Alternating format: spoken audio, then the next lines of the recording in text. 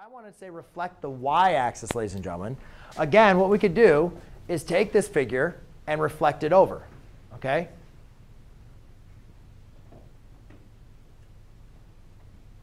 Take the figure and reflect it over the y-axis. OK? Yes, it's all right, Layla. I heard it too. So now what we're going to do is we reflect the y-axis. There's rules, ladies and gentlemen, that we can go and apply. So you can take that figure and try to reflect it over that y-axis. But guys, there's rules that we can work with. We remember when we reflect over the x-axis, the y value was the only one that changed sign. And when we reflect over the y-axis, if I'm going from the left side to the right side or from the right side to the left side, the only thing that's changing values is going to be which coordinate, the x or the y? The x, right? So when I want to reflect the y-axis, now my x coordinate is just going to change signs. All right? So let's go and write down our points. So we have 3 points. A, which is -1, -3. We have B, which is 3, -4. And we have C, which is 1, -5. Now, if I'm going to reflect these over the y-axis, what I need to do now is apply my rule, which my rule tells me to make the opposite of my x coordinates. So that's going to be 1, -3. Shoot.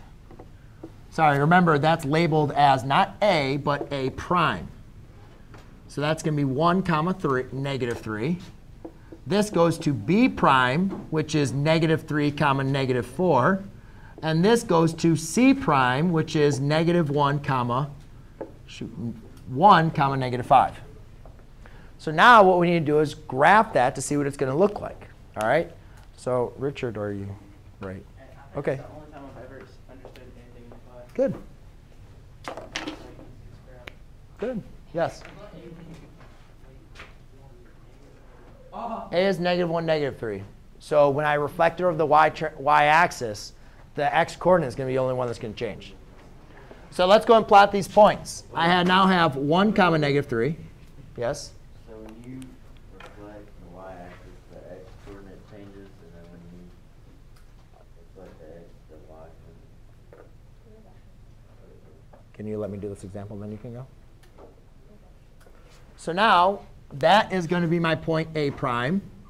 My point B is at -3, down -4. 1, 2, 3, 4.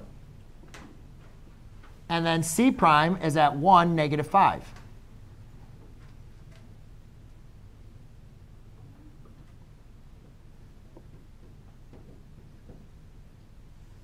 OK? And you guys see how that is a reflection about this y-axis? You guys see that? How it reflects over? OK? So that, excuse me, ladies and gentlemen, is how you're going to do. That would be a reflection of the y-axis. All right, now we have 2 more we need to get to. And I really want to get you guys to try one of these problems today. So